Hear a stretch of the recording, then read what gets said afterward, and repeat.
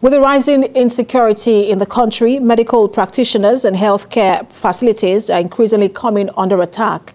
This is a source of concern to the president of the Nigerian Medical Association, who appeals to President Muhammadu Buhari to intensify efforts at tackling the current insecurity in the nation.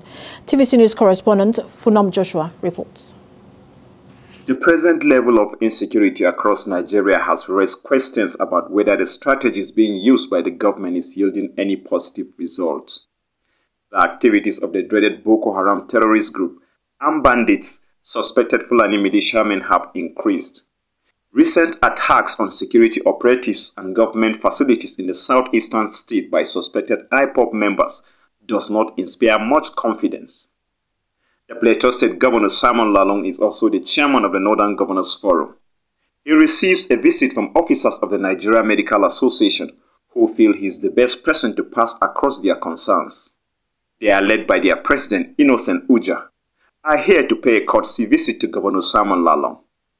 Uja is concerned with the manner the menace of insecurity is gradually taking its toll on the country, especially as healthcare givers often fall in line of fire of perpetrators of these evil acts. He feels there is need now, more than ever, to tackle the insecurity that is threatening to get out of hand. What is happening in the country now is very disturbing to us. As doctors, we may not know the influence this has directly in our service. One, only 2 days ago, a doctor was killed. Among others, because if we say doctor alone, it will appear as if others are not human beings. Many people are being killed, many people are being abducted, many people are being raped, many people are being raped. What is the solution? As the leader of the Northern Governors, and of course by implication a very experienced person and a national leader, the solution must be found to this.